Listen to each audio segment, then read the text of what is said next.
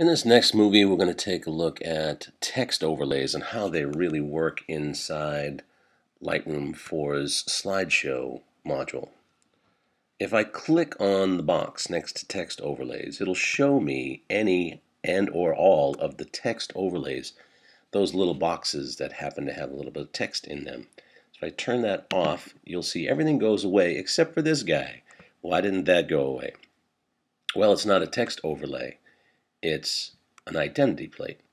And the difference between an identity plate and a text overlay is that the identity plate will appear on every single slide, whereas a text overlay will only appear on individual slides, unless, of course, you want a custom text that will be on everything. So I'm just going to click on that text overlay again. You'll see some things show up. What is that, we wonder?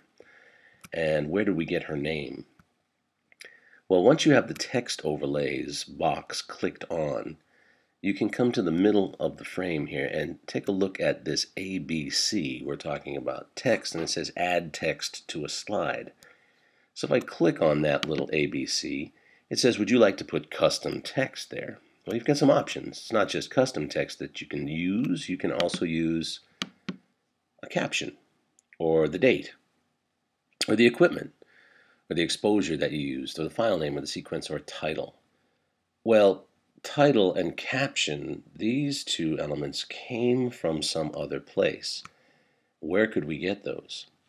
Well, if we go back to the library module and click on that library tab, we see all of our separate individual images here. And what we need to do at this point is we need to give these individual images some metadata. So let's take a look over on the right-hand side in the library module, and you see metadata here. And it says we've got a file name, and we've got a copy name, and we've got a title and a caption. Where did we see those before? The title and the caption were two of those options that you could use inside the slideshow module. So what you could do here is you could highlight one of the images, click in the title, and give it a name. And I believe this young lady's name was Kelsey. So we could say the title is Kelsey. We could also give it a caption. Now, if we wanted to say caption, we could, call it a particular title, a particular style, or a particular mood, or whatever. But let's just say that this is studio lighting.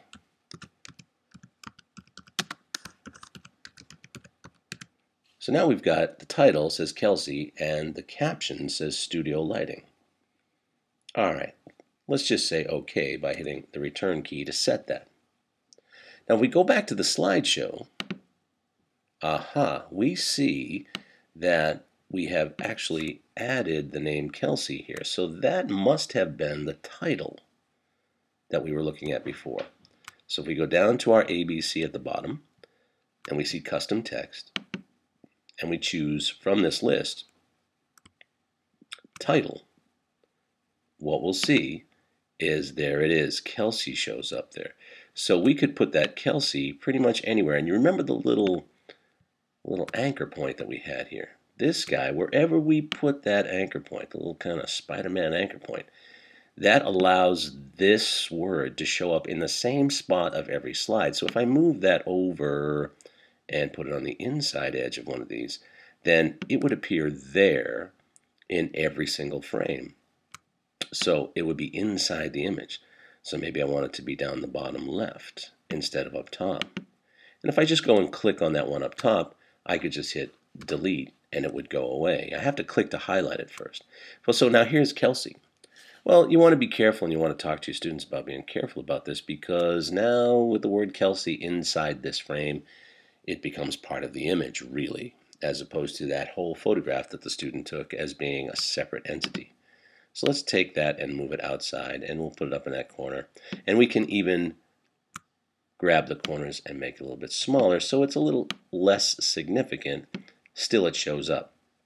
Now, you want to be careful about any of these words being bigger than this space so that they don't run into this line. Because if they are too big and they go over this line, they will show up overlapping the picture. And that may be okay, but in this particular case, that's how that's going to work. All right. We also had another option I'll click off of Kelsey right there, and I'll go down to the bottom here and click on the ABC. And the other option was going to be to use the caption. And if I click on caption, aha, there's that caption that we just put in there. So maybe we didn't necessarily want to call this studio lighting, but in this case, this is what we called it, studio lighting. So we could say this image was a studio lighting shot, and we could anchor it down here in the bottom. And if we're careful and we make sure that it stays underneath this line here, and we can even move this line up a little bit, then that studio lighting word there will never be interrupted by an image, even if it's a vertical image that comes top to bottom. So I'm just going to make it a little smaller, click off of it so that it's set, and let's just back out. So that's adding custom text overlays. You have to make sure that the text overlays box is clicked on, and then what you're going to do is you're going to come down to the ABC, click, and you've got a series of options here.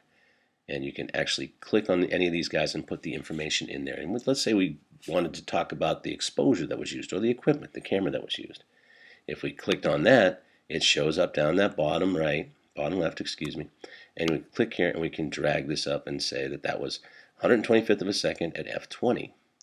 So we're just using studio lighting here, so we know that that's the size. I don't know that that fits in this particular thing, so as long as it's still selected and I see that by the box, I'm just going to hit delete, and it goes away.